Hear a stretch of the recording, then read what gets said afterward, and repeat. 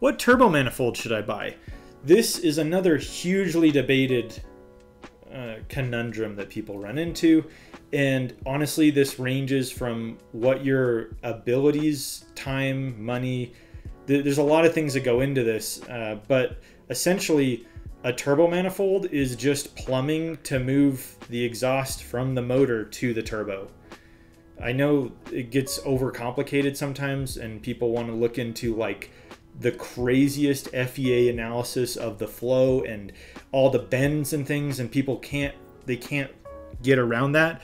However, when you're making a lower amount of horsepower, that stuff doesn't matter as much. If you're going to make 350 horsepower, this homemade adapter that I made actually works really well, and it works to this day and has zero issues. It's made of mild steel and it doesn't crack. You might look at that and think that is ugly and that will never work, but that is wrong. It actually does work. It just wouldn't work in an extreme application where you're trying to get every ounce out of the motor. So if you're not pushing something to an extreme, you can do stuff that's basic. And just because it's homemade doesn't mean that it's bad. You can make a really high flowing, capable manifold out of mild steel and a MIG welder. It just depends on how much effort you're going to put into that. So don't be afraid if you have the fabrication capabilities to mess with making an adapter that goes from like your stock manifolds and up. If you don't believe me that this works, look up Richard Holdner and his videos that he does engine dynos on. He makes catastrophes out of waste pipes that just go from stock manifolds on old motors into a giant turbo and makes plenty of horsepower. I'm not lying to you, it's just how it is.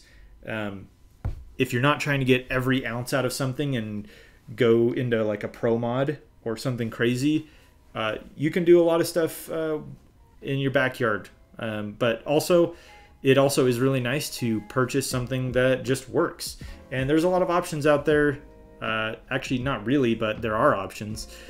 Like the one that seems to be like a really good deal and really well made is the Pure Performance Factory Sweden.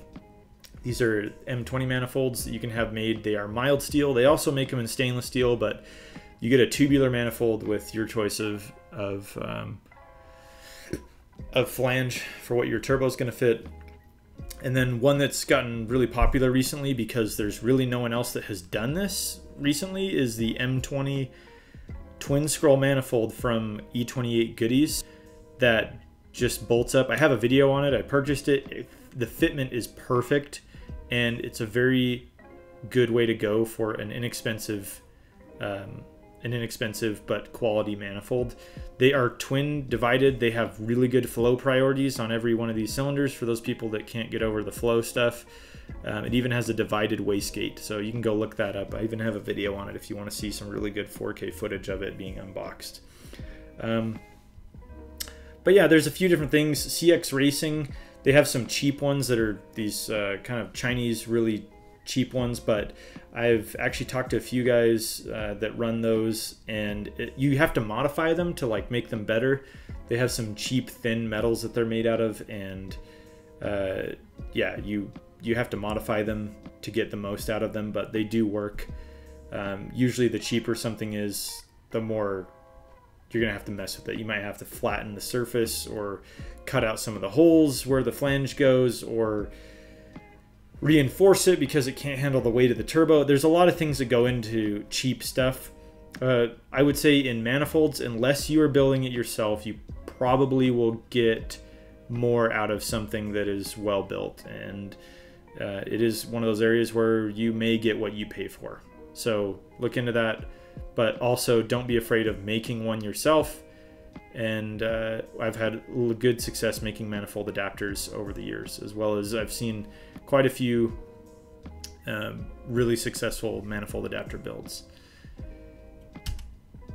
What wastegate should I buy? This is highly debated as well, but there is information from companies like TurboSmart that you can just go watch their video and find out what they suggest. Typically, the bigger the engine and the more RPM, the more wastegate you need. Also, if you're trying to run lower boost, and especially on a bigger motor, you need more wastegate. So all the wastegate's job to do is to let exhaust go around the turbo and just go out the exhaust instead of going through the turbo. And so if you're trying to not make boost and you don't want a lot to go through the turbo, you need a significant amount to bypass the turbo through the wastegate, and therefore the wastegate needs to flow enough to give you that result. So typically you can just go with like a 45 or 50 millimeter wastegate, especially if you have good wastegate priority, which is the angle of the wastegate in relationship to the flow of the exhaust going into the turbo. It should be on a 45 degree to maximize that. If you look on, I think it was TurboSmart's page that I was looking at, they have some data where they said the flow can be reduced through the wastegate by 50% if you put it on a 90 degree versus a 45 degree angle to the flow. So you'll lose a lot of the capability of the wastegate if it's not mounted correctly. So one of the biggest parts of just wastegates you'll see with like boost creep is the wastegate is not in a correct spot. They're not in a good place. It might be the right size wastegate, but it's not. There's a lot of other things that you can look at. I've had success with some cheap wastegates like the Chinese ones, and also on the right with like a really quality TurboSmart one. I personally think that the wastegate is something that if all the things you buy are cheap, you should put your money into a wastegate, because the wastegate is controlling the boost. It's the lifeblood of what keeps your motor alive in a lot of ways. If you make too much boost and you don't have a safety setup and it was your wastegate's fault, it might blow your motor. So having a quality component that controls your boost and having good connections to control it on the airline side is going to be crucial. So typically for just anyone who's building one of these classic BMWs like this, if it's in a good spot, 145 or 50 millimeter wastegate is going to be fine. I have even used, like on this bottom picture here, I've used a single 38 and a 40 millimeter and had good luck, but you'll definitely get a little better results if you go just a touch bigger, especially if you want to make low boost and have like more boost control. Getting a little bit bigger wastegate will not hurt.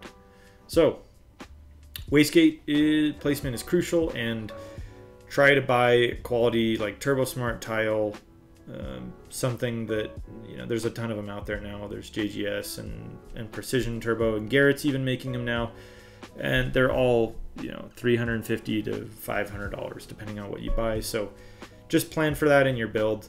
Buy a quality wastegate and you won't be sad is really the moral of the story. And you definitely get what you pay for with these. The Chinese ones, typically you have to open them up, make sure the valve isn't stuck, maybe lubricate them and put in a better diaphragm or fix the diaphragm. I've had one where the diaphragm was like folded over and pinched just as it was. I'm glad I took it apart. But you have to, they're more finicky. The more, seems like with these parts, the less money you put into them, the more time you put into repairing them or making them work, in my opinion. So that's one thing to look at.